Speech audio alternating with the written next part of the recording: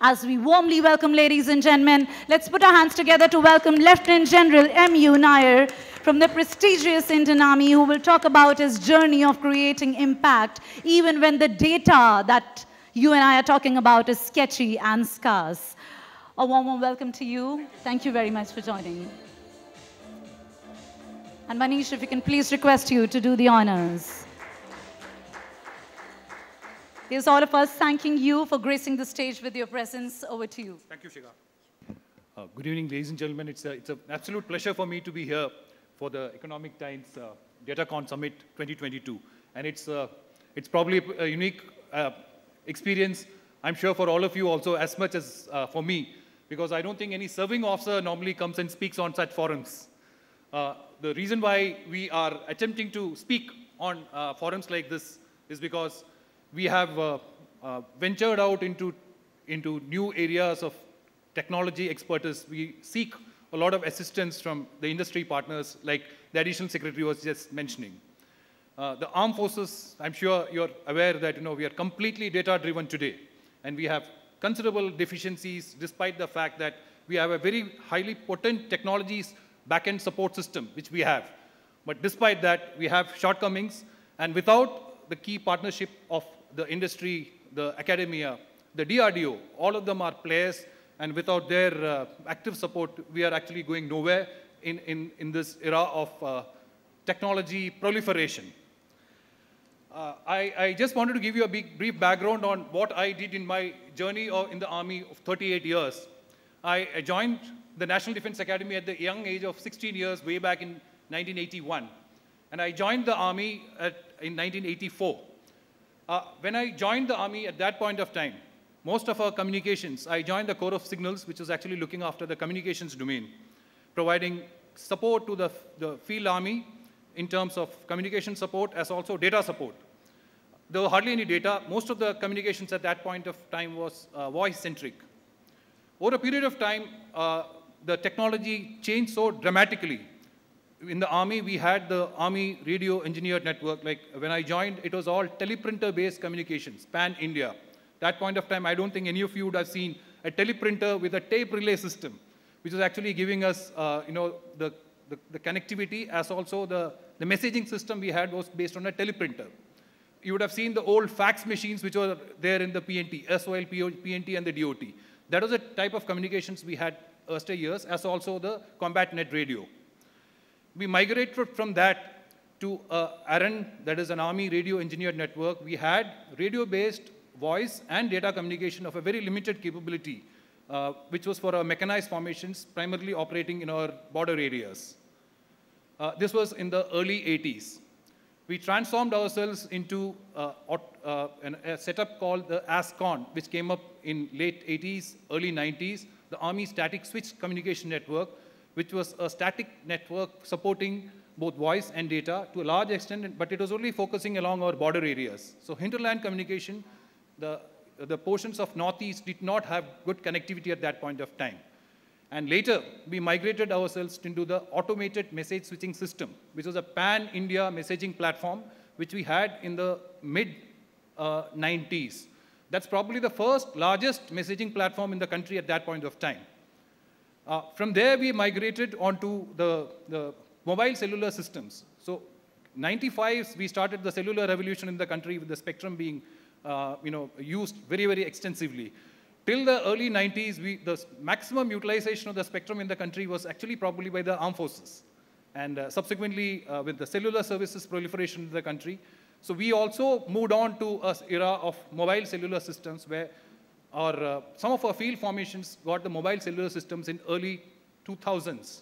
So that was a progress with which we made, but since the cellular revolution actually overtook everything, so at that point of time, we realized that in the Army that we needed to catch up with technology.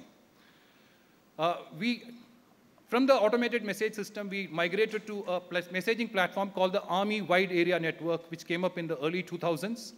And from there, again, we have very recently switched on to a very secure messaging platform called the ASIGMA, which was launched only a couple of months back. So this is the journey which I have seen in the Army, where we have actually changed, caught up with technology. But what I mentioned is only about the messaging system and the communications backbone. There's a lot more happening in the Army insofar as technology is concerned. I come from an institution where it's supposed to be the center of excellence on artificial intelligence, on space-based communications, on electromagnetic spectrum operations, on cyberspace operations. So we spend a lot of time on artificial intelligence, like the additional secretary was just mentioning. We have a special domain where we focus on a lot of tools, developing tools, algorithms, which are of use to us in solving the everyday problems in field areas. So we are working on solutions. In this process of gathering or making people connect, we have hordes, large volumes of data which is being generated. Now, probably the military had the largest volume of data in yesteryears, but most of them were in the legacy forms, in a written format.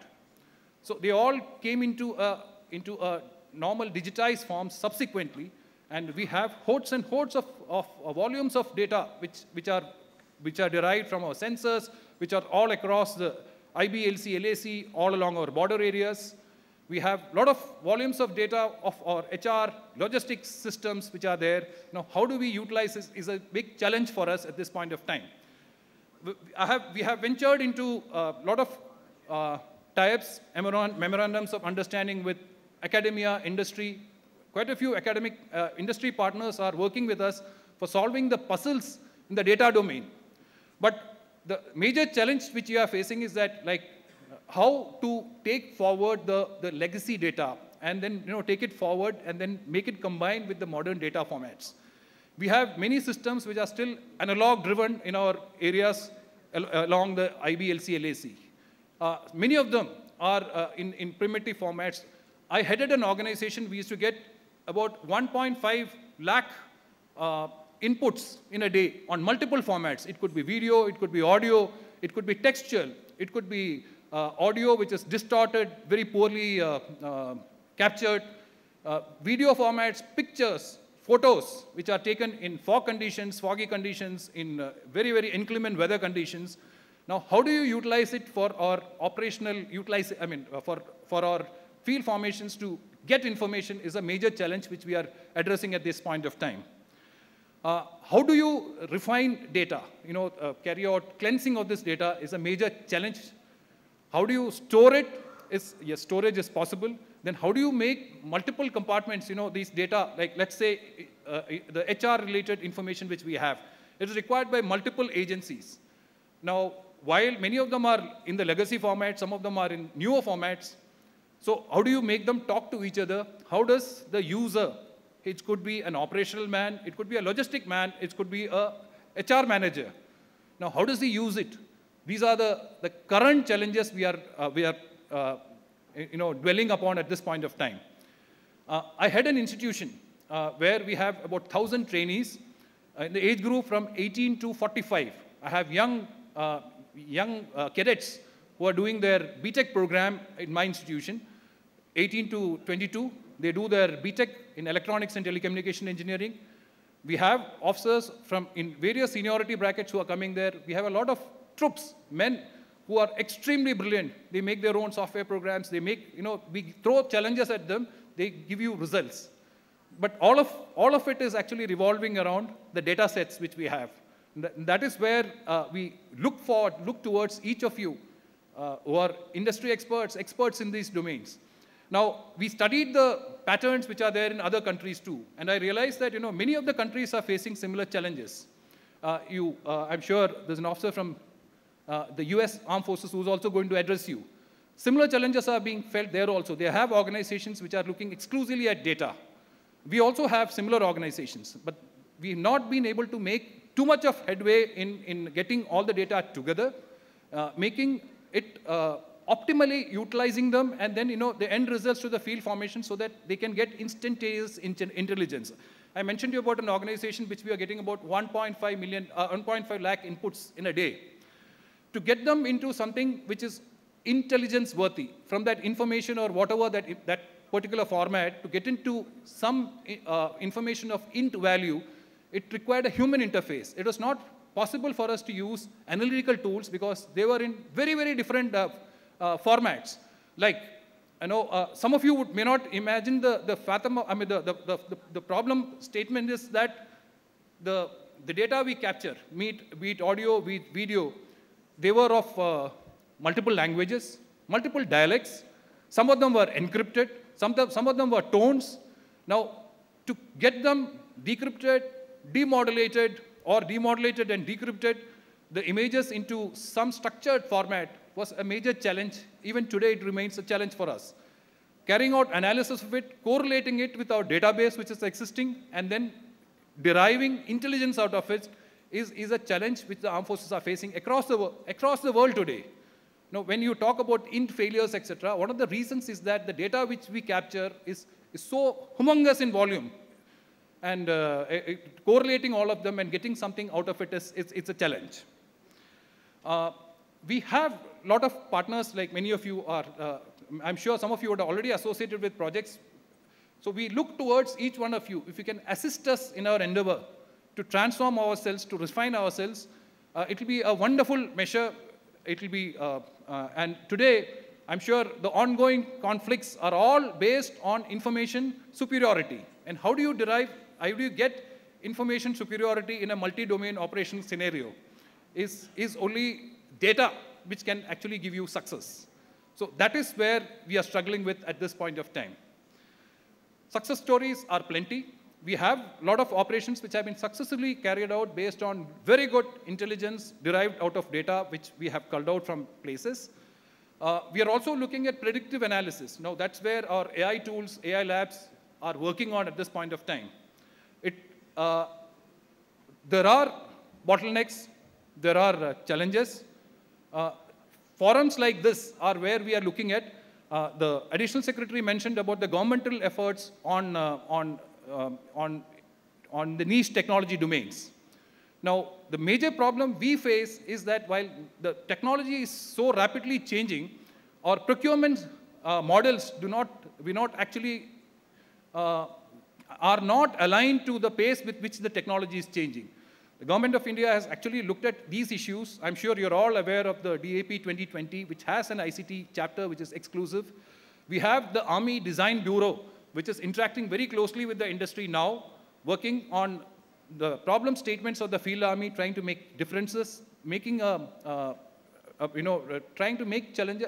In fact, there are so many forums today where the industry can actively participate, like the IDEX is one of them. We have a lot of procurement heads under which even the field formations, under the Army Commander's special financial powers, a lot of projects can be done, equipment can be taken, systems can be delivered. So the opportunities for the industry is actually quite a few in numbers. What we look towards all of you is that you need to come to us. We will give you problem statements. Can we solve this puzzle of data and then make it more useful for carrying out operations in this era of niche technology is what we are today attempting to solve. The reason why I have come and spoken to you is because we require a lot of support from all of you, from the industry. We have MOUs with the academia today. We're doing projects. The institution I'm heading is going in for a 5G testbed very shortly. So in terms of networks, we have very vast reach today. I'm sure many of you would have heard about the network for spectrum. That's the Project Kranti, where the armed forces will have its own exclusive network. Now, having mere data is not enough. You need to port the data through networks. So we have exclusive network coming up, which should roll out very shortly. These are the networks which will provide us with the connectivity to the entire country. This is an exclusive network of ours. We have our own data centers coming up. We have, in technology-wise, in terms of reach, we have everything. But we require solutions for making our data more useful to our organizations for carrying out the successful operations. That's the reason why I'm here to speak to each one of you.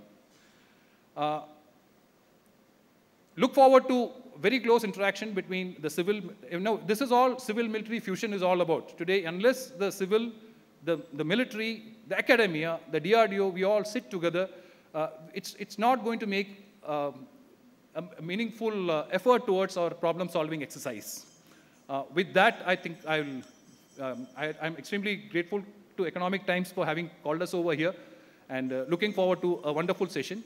And you can contact me if you have any specific solutions to the problems which I spoke to you about, and looking forward to a lot of interaction with each one of you. Thank you very much.